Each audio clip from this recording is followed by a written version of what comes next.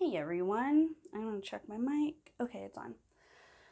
I want to talk about scarcity and I want to talk about making decisions from a place of scarcity. I know the light is crazy, the shadows are weird. It's happening. It's happening. I know that a lot of people in the business community, myself included, are feeling some kind of urgency around, and I'm speaking specifically to Oregonian businesses right now. We are feeling some kind of urgency around phase one, around reopening.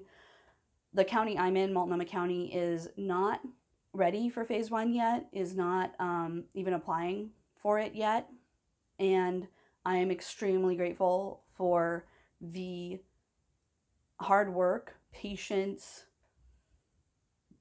basically sort of like steely resolve of our leadership here in my county and in the surrounding counties for Portland metro area, because if we do this wrong, a lot of people could get hurt, could get sick, could die. And the governor has already said that as we reopen, there will be an uptick in cases of COVID-19, even though we as a state have been extremely lucky and have been doing really well with the stay-at-home order.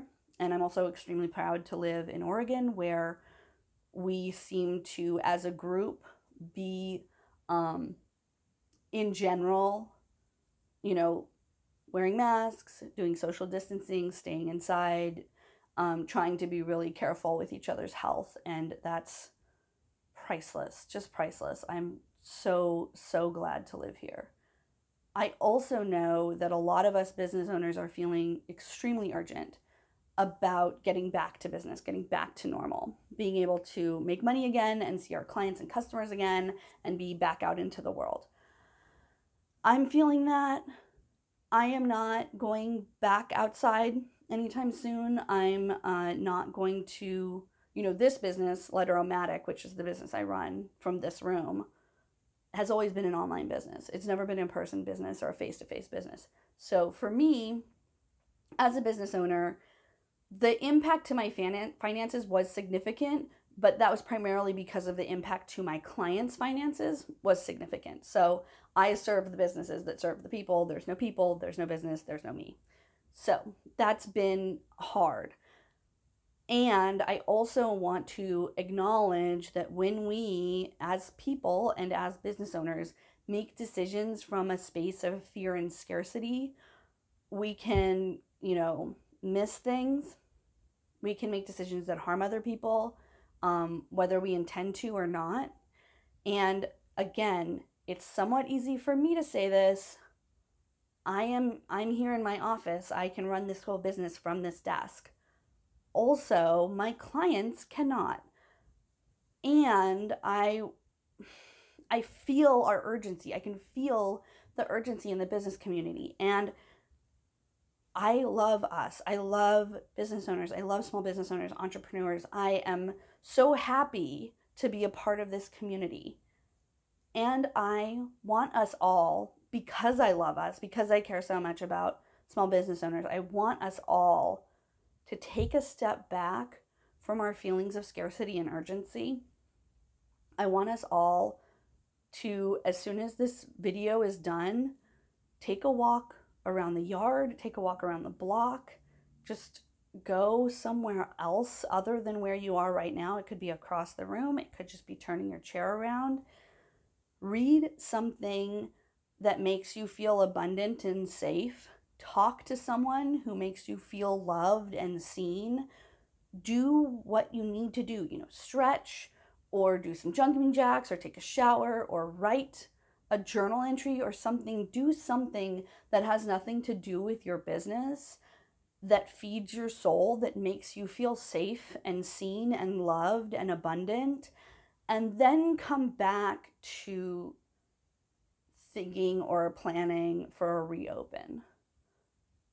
When we make decisions from a place of being scared and being scarce, we are just not making decisions with the whole of our brain, right? When we're scared and scarce, all our sort of like frontal lobe, like decision making moral consequences, etc., all that sort of stops really working when we're really stressed out.